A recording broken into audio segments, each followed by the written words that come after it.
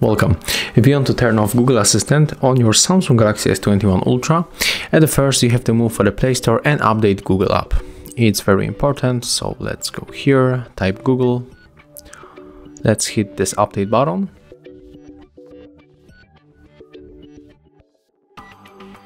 Right now we can open, then move for the more, tap on the settings, move to the Google Assistant. Next we have to scroll down until we find General Settings, and then just simply click on the switcher and then tap to turn off.